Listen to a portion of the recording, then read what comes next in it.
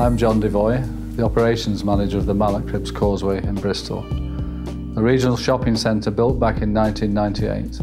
We have 137 tenants of all different sizes and types. They all use water in one shape or another. As an Operations Manager, part of my responsibilities are managing the utilities. Meeting with water2business through Neil Mullins gave me a totally new insight into how we manage our water. The first issue was to reach our CSR objectives.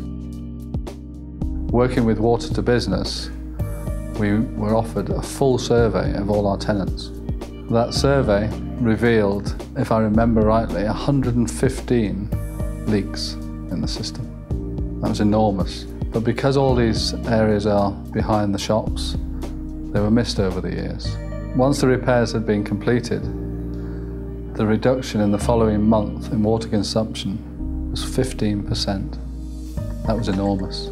Very soon after the savings were showing in the consumption, water2business came to see me and suggested that we might be able to pay less for our sewage. And because of the amount of water we use which is expelled into the sewage system is actually of a high quality, the charges levied could be reduced.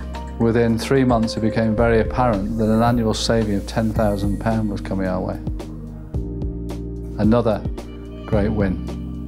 The challenge we had with the irrigation system was that we have a 2-mile perimeter irrigation pipe. Now, to test that for leaks was just not commercially viable. So water2business suggested using a bowser. Very simple solution, but it worked. And there immediately we made 5% more saving. After achieving a 22% reduction in consumption of water in our first year working with water2business, rather than rest on our laurels, it actually energised the site to look at other ways of saving water. They took samples away, came back, and sure enough, our water going to sewage was of a much higher grade than normal sewage. As you can imagine, a shopping centre, a lot of people washing their hands, flushing relatively clean water away. Water2business have enabled me to understand how I use my water. It's taught me much more about the fact that water isn't an infinite product, and it's up to us to educate our tenants on how they use their water. This can only help them, because they ultimately pay the service charge for the water, and ourselves and our reputation as a company. I'd say thank you to water2business.